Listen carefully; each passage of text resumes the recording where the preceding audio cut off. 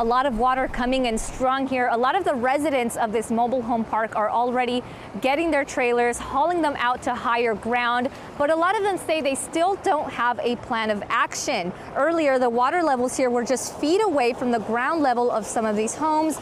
As of right now, they are rising. We spoke with one resident who says he was here when this area overflooded in 2017. He told us it took him about 3 to 4 months just to be able to come back to his property after the water went down, and he's hoping this won't be the case again. For almost 2 weeks now, I moved out 2.5 trailer parks full of everybody's trailers, their vehicles, all their possessions by myself. And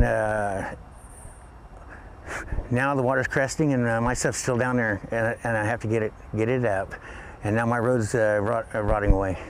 And this is the road he's talking about. People are still trying to haul their vehicles in and out of it. It is a risky move to make, but he says he's determined to do it if need be. We also spoke with a property manager out here who tells us he's concerned that leftover materials from construction at a nearby bridge might also be what's causing the rising water levels.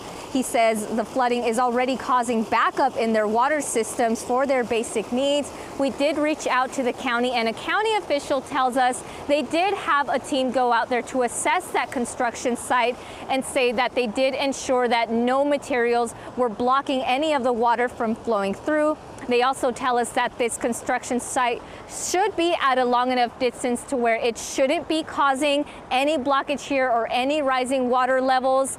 For now, the residents say that they are doing the best that they can. Some say they are taking advantage of the nearby evacuation center at Yolo Middle School and that they will be staying there tonight. For now, we continue to monitor this area, and we'll provide you with the updates as we get them. Reporting in Newman City, Josie Hart, KCRA 3 News.